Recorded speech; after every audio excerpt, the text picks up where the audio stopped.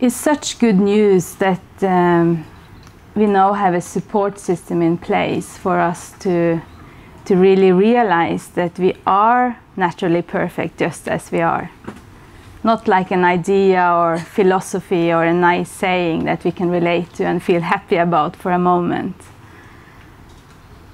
No, that we really have a support system in place for me and you and humanity to really realize that we have always been perfect. And that all the avoidance of our experiences, all the indulgence, all the replacement was never ever necessary. It was just something we believed was necessary to survive in the world and be in the world and act in the world, but it was never ever necessary. So it takes some time to get used to that, to relax all those strategies we used to have to just get on by, to be able to relate and be in the world we thought we had to do all this. So it's such a relief and a release, really, to just again and again come back to this simple instruction for short moments where you just relax all these ideas again and again and again. And that's when we really see that we are more than the thoughts we are thinking right now. We are more than the emotions we are feeling right now. We are more than the physical sensations we are experiencing right now. There's so much information streaming through our minds, streaming through our bodies. All this information that we can call simply points of view or data. All this stuff, unpredictable stuff that's just there all the time, that we have used our whole life to try to control, change, manipulate, analyze, make sense of. Now we come to see that we actually don't want to waste our energy to make sense of it anymore, because we see we can simply relax with it all. Again and again and again. Right now. Just to see how powerful you are when you do that. You check it directly in your own experience for short moments. If you will remember just one thing from this talk today, it would be that. To go about your life and test short moments where you just relax. That's all it takes. You don't need to push away anything of what you're experiencing. Just let it be as it is. Because the words I'm saying right now, you will maybe, remember, few of them. But just what really matters is your own experience, where you really see that this is the truth for yourself. Then you see that you are more than all this data.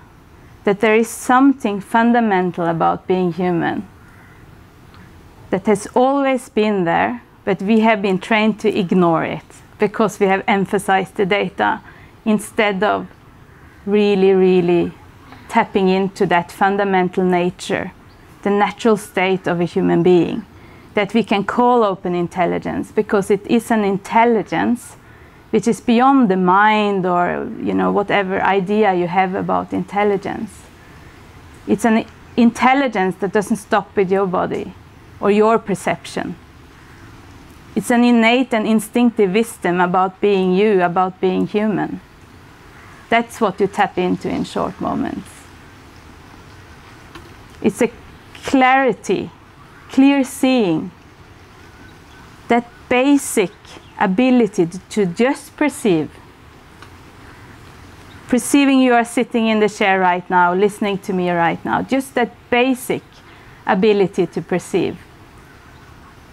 If you don't add your strategies to that, that basic perception is so clear, free of all the habits of categorizing into negative, positive, neutral. It's free. And in short moments you see that you can meet any experience in your life being free, clear, open.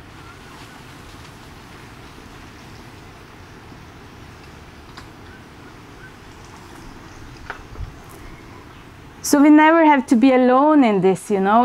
We learn by example. That's what we did in school, from our parents. That's just how we learn as human beings. We learn by looking at each other. So why doing this alone? To be together in the community has been one of my most powerful support, and it still is, and it will be as long as I exist and beyond. I would never go back to try to figure out who I am alone.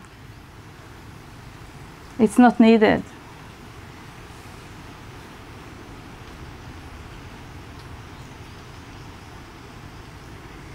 So you really come to see in your own experience, when you take these short moments, that actually you always only had one decision to make in every moment, only one choice.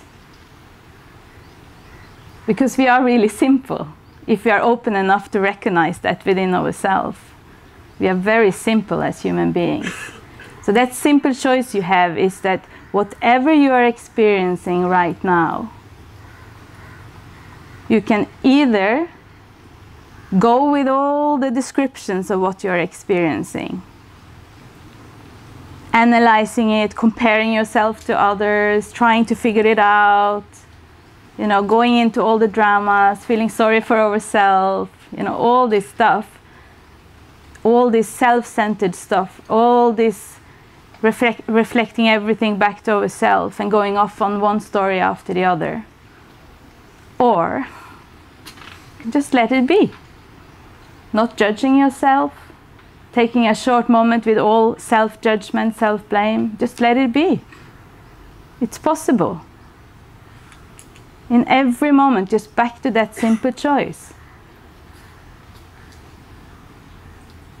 If you are in the street and you see a dying dog, or you see cruelty in the world, you see it on TV, you know, we don't need to avoid it. And we can really stand tall and face it all and see it for what it truly is. And there's no way that we can, with reified intelligence, describe how world peace will come about, but it's so obvious in your own experience, and we know that we are all related as humans. So I see it's just happening faster and faster now that people recognize this.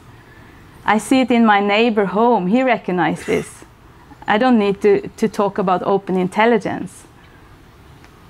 You know, just being together, relaxing with all my stories about life, about myself, about everyone, has such an impact everywhere I go and everywhere where all of you go.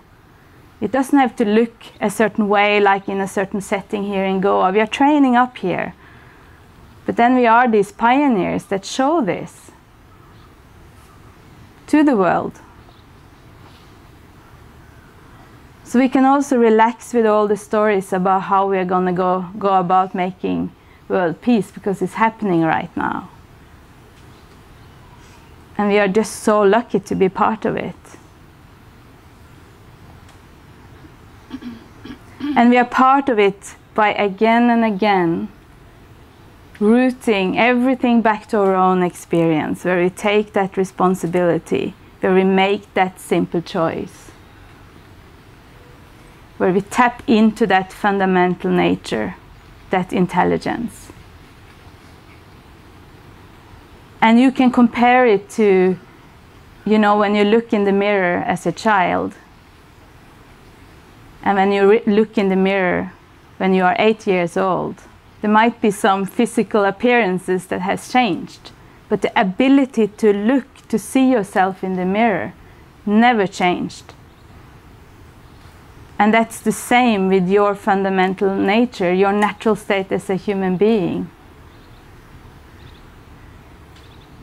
It has never changed, and it will never change. It's just up to each one of us to tap into it. And that is all that's going on here. You are supported to any length you want, in a way that that's adaptable to your situation, your life circumstance. You can be supported to remember this simple choice again and again, spontaneously, more and more instinctively. You see it. Dong. It's there. You don't forget it. So that's all that the 4 mainstays and the support system is for you to feel that empowerment to make the decision. So the commitment is that, to make that decision. It's not the commitment to nothing else than really grounding yourself in that decision. And it truly works. It totally changed my life. All this data, all these thoughts and belief systems and habits I've had in my whole life, it's not gone anywhere. And I see it very clearly. But inseparable from that, I feel such compassion for myself and such gratitude for my life, and that I can feel all this and think all this. But I don't need to be disturbed by it. So this is something that is a gradual experience for all of us, and I know many of you are experiencing this more and more in your life. So it's not something like a magic drink you take in short moments and bong, you know, it's a gradual recognition. It dawns on you.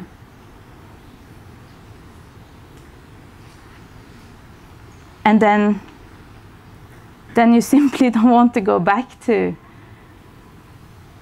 the dramas of your life and being stuck in descriptions and analysis and comparing yourself to others. You know, you just want to be free and open then.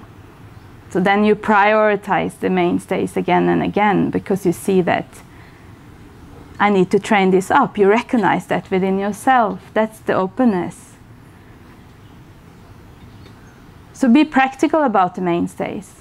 You know, as you would, if you applied for a program at the university, you would find out where is the course, when is it. You would show up to it. You would read the books. You would do your homework. You know, all of that. It's common sense. So if you really want to train up this quality to recognize it more and more, it's just to be very, very practical about how you use the mainstays and ask other people how they're using it.